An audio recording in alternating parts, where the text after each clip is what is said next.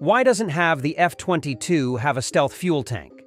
The F-22 Raptor, a fifth-generation fighter jet developed by Lockheed Martin, is designed with stealth technology as a key feature.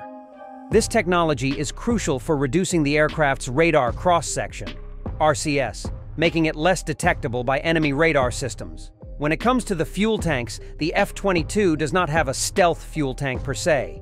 Instead, it uses low-drag external fuel tanks that can be jettisoned when necessary.